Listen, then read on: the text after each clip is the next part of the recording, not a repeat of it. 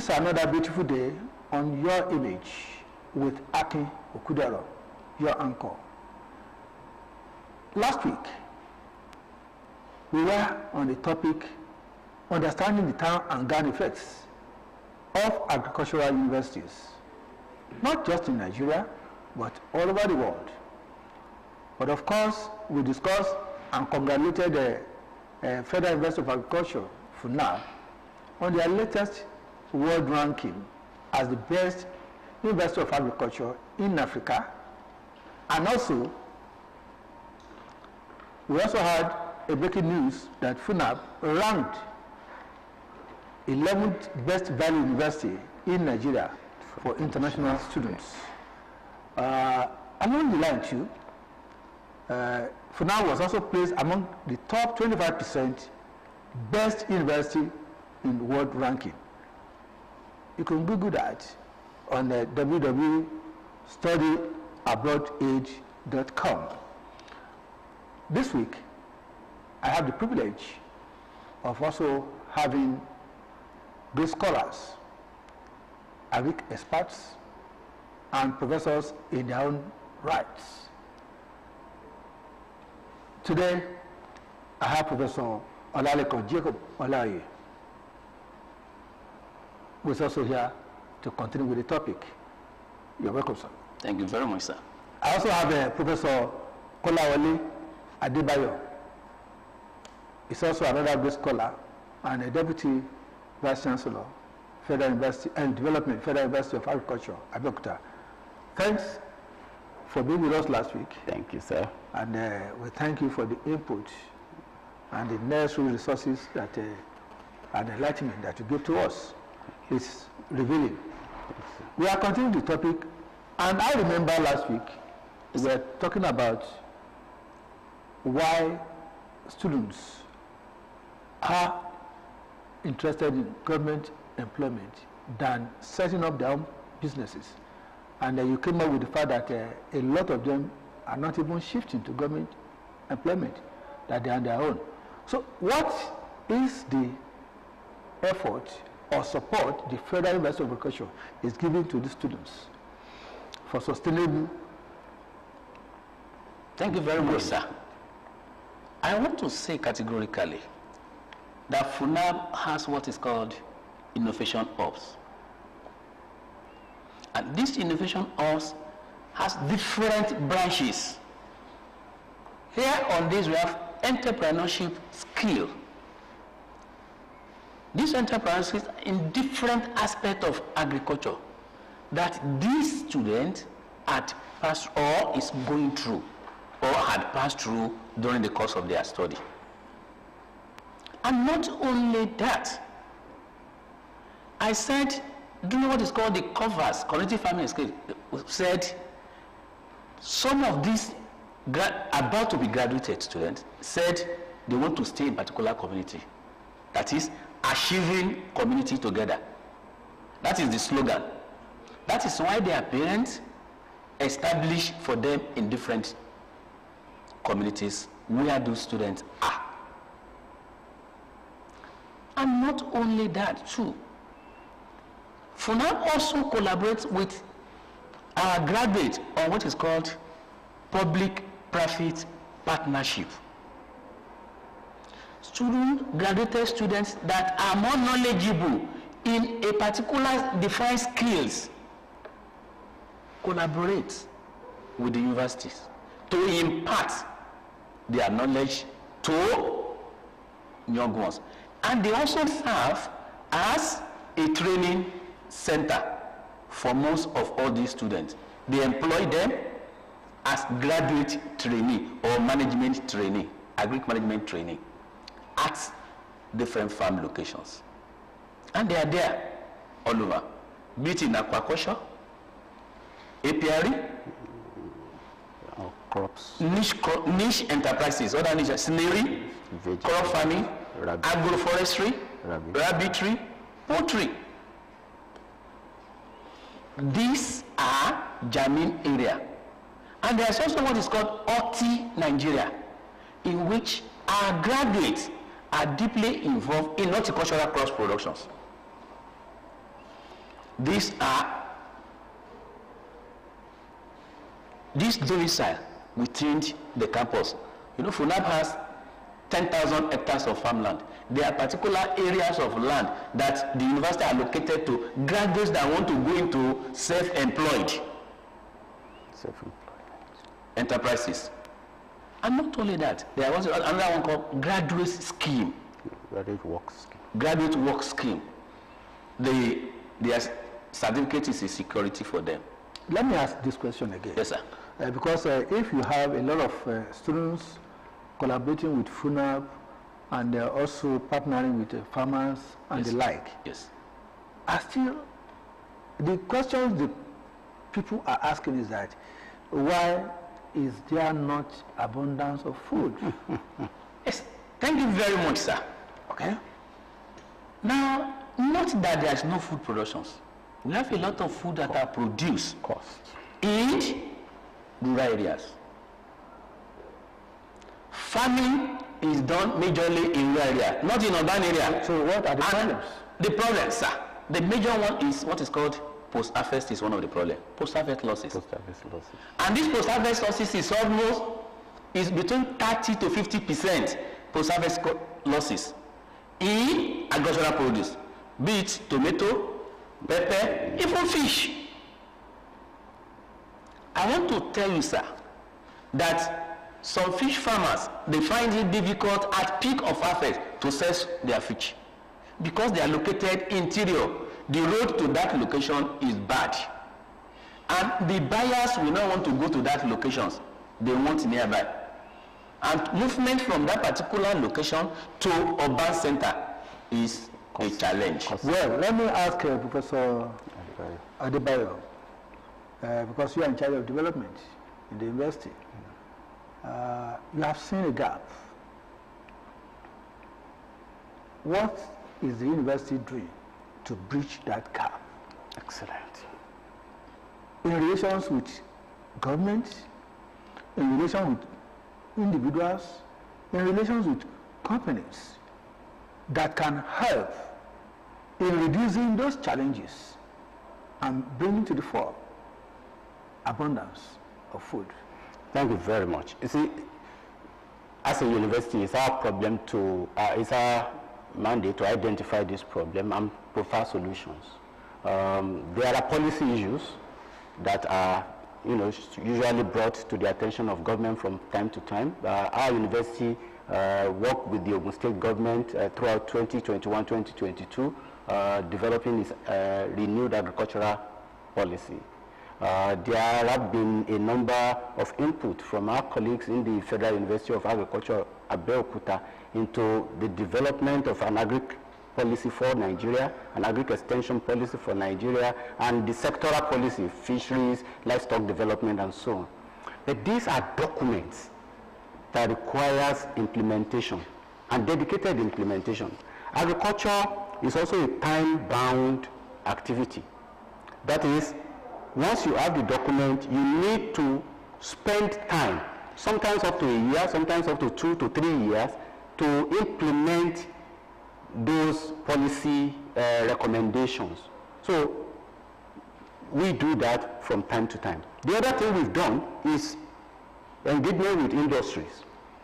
I know that FUNAAB, for instance, has an MOU with Abeokuta Chambers of Commerce, Mines, Industries and Agriculture on developing a number of agricultural enterprises, privately owned, with technological input from the university to ensure that they get the best possible in that field. Then there are a number of private sector actors that has approached the university to support them in the development of innovative approaches to their agricultural commoditization. For instance, our irrigation facility is being tapped on by a number of private sector groups.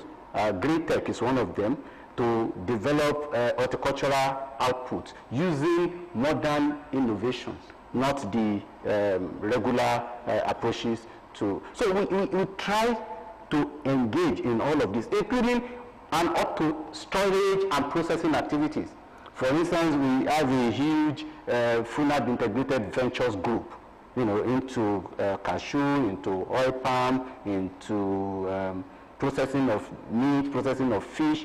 But most of this is to prepare students for future life in commercial agriculture. Therefore, as a university, that's where we can stop.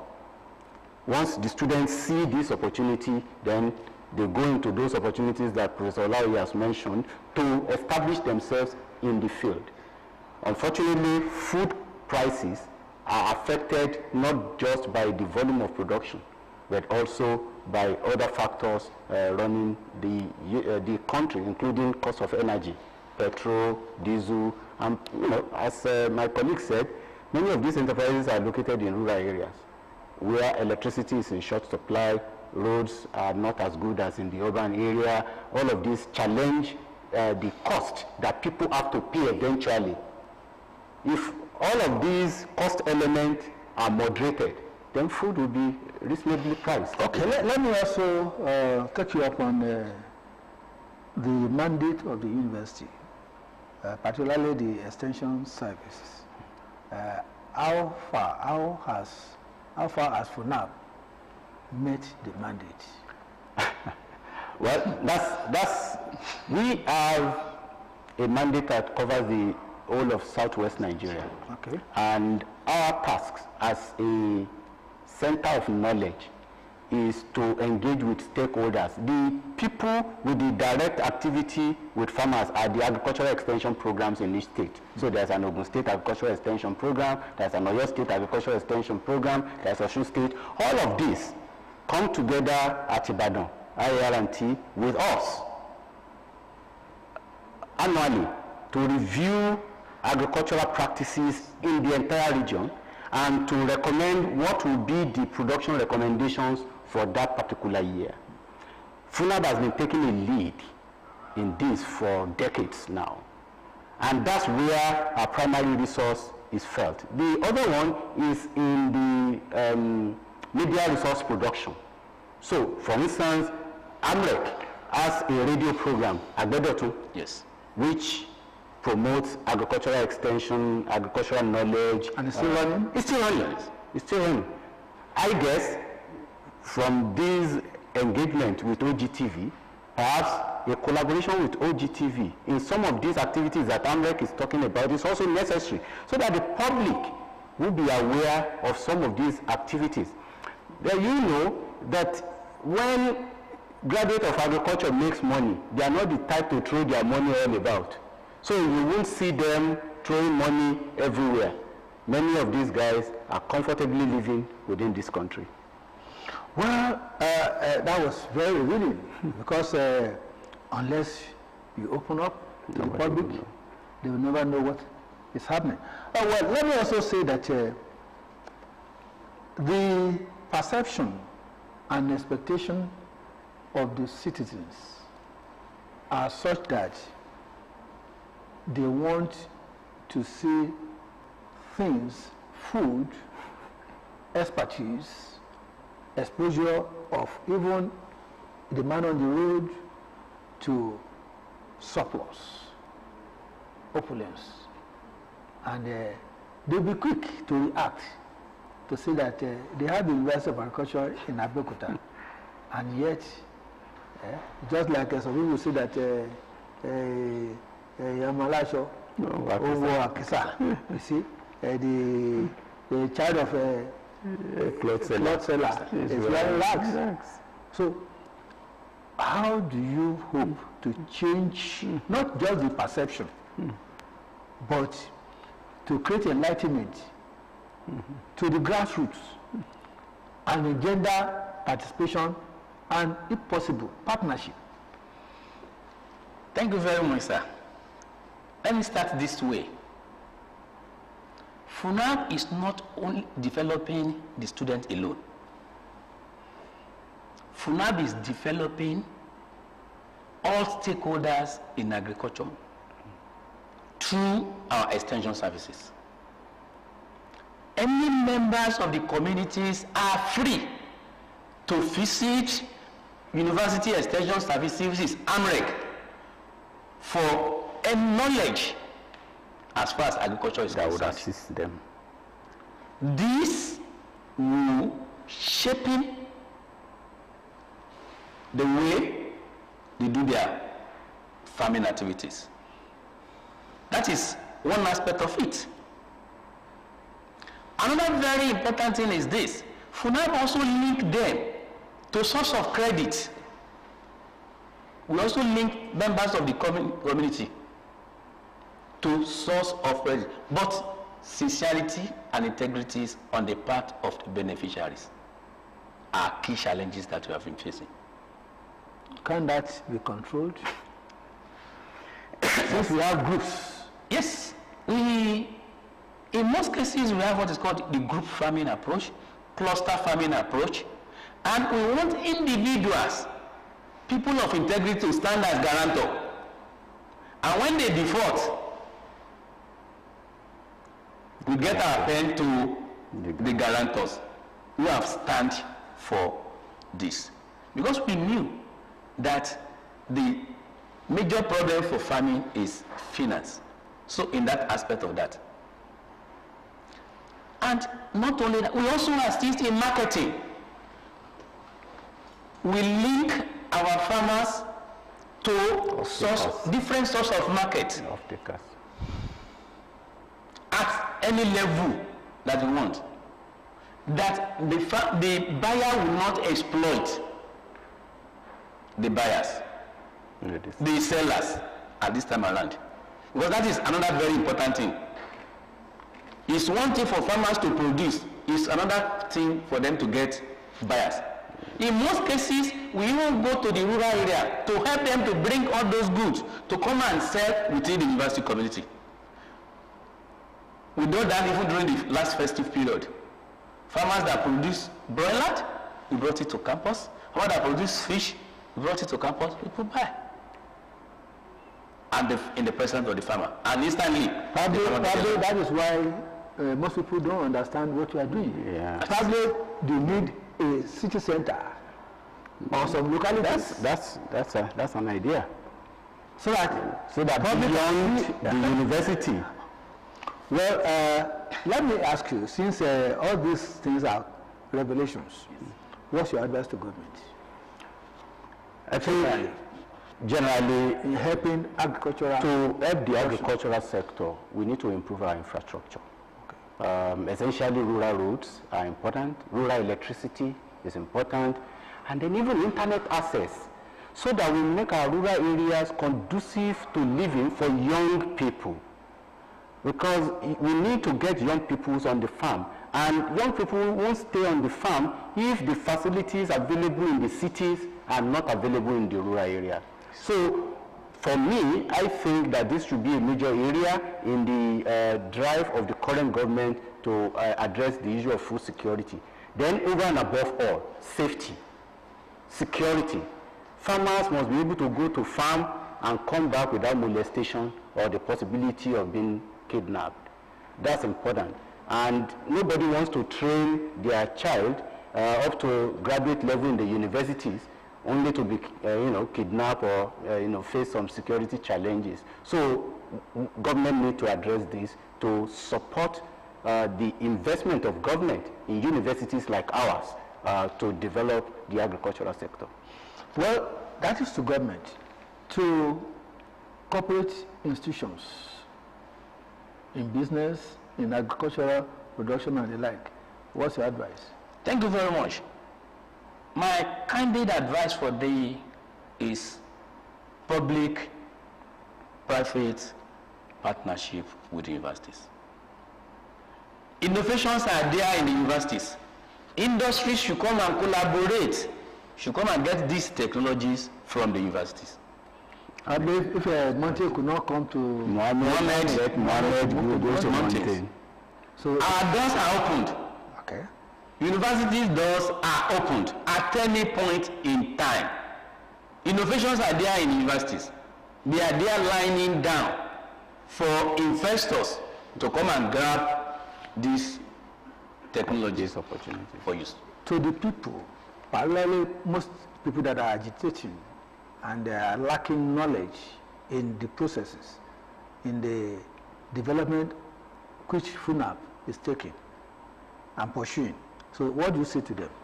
I say, I agree with my colleague. The doors of the university are open. We have a public relations unit that could be reached 24/7. Our Vice Chancellor, Professor Babatunde Kehinde, is a very friendly and open-handed person. People could reach out to him directly. They could reach out to me as Deputy Vice Chancellor of Development, or even my colleague in charge of Agric Extension, Professor OLALEKAN, OLAOYE. All of us are willing and able to work with the public to get them to understand what is happening and to get them to see areas where they need to look to see the impact of the university. Yeah, I'll still take you up. You are a Commonwealth scholar. That is true. And probably also in collaboration with some agencies internationally. That is correct. Contemporarily, how do you situate FUNAAB Nigeria with other institutions and missions? I would say that even though there is a common saying that the prophet is not always honored in his hometown. You see, FUNAAB in the last 30 years have been at the forefront of the agricultural revolution on this continent. The Federal University of Agriculture, Abeokuta, is credited today as being one of the lead organizations that took cassava bread to Malawi. You remember when President Jonathan went to Malawi and they said, oh, we have cassava bread, and he likes it. I remember the country manager then, Vito Sandifolo, telling him that it was brought to us by Nigerians. This is the Federal University of Agriculture, Abeokuta. We have also been at the forefront of even the development of equipment and export. The development of the flash dryer for drying agricultural commodities was done in Nigeria here in collaboration with our partners in IITA in other places. FUNAAB was at the forefront of this dimension. Then even in the breeding sector, breeding of poultry, there is the FUNAAB Alpha, which is, you know, has hit the market very big time. There is a KOLAWOLE, the cross between Kalahari goats and the West African dwarf goat. So instead of our normal short West African dwarf goat, we now have taller ones, hybrid, that are taller and that are more meaty. All of these are the opportunities that the university had and to position itself beyond. In the first 10 universities of agriculture in the world, FUNAAB is the only one there. In the first 10 universities of agriculture in the world, FUNAAB is the only one there from Africa. And that's something. The world recognizes this, and there are FUNAAB products in every agricultural institution you go to, all across the world. But we need to also mention that FUNAAB is not just agriculture, it's agriculture and related fields. So there's environmental sciences, there's ICT, there is physical sciences, chemical sciences, even entrepreneurship as a course. And himself being in charge of fishery. He's in charge of fishery and learning extension. Wow, we are so lucky. Thank you very much. Just last shot. FUNAAB has a lot of experts as far as fish farming is concerned. Fish farming, fish value chain, let me put it that way. Fish value chains. Any investor that want to go into that area should come to FUNAAB. There are experts that will guide them. And they would have good response. They will break through. Well, that's to you, members of the public, entrepreneurs, business people. FUNAAB's door is very open. Agenda a new idea of partnership and discovering new methods, new technology of doing things. Nigeria must be in abundance, not only in food production, but also in developing talents, experts to other nations in the world. It is on this note that we are going to conclude the discussion. Our topic has been understanding the town and gown effects of agricultural universities in Nigeria. And I had the pleasure and the honor to have Professor KOLAWOLE ADEBAYO, Deputy Vice Chancellor.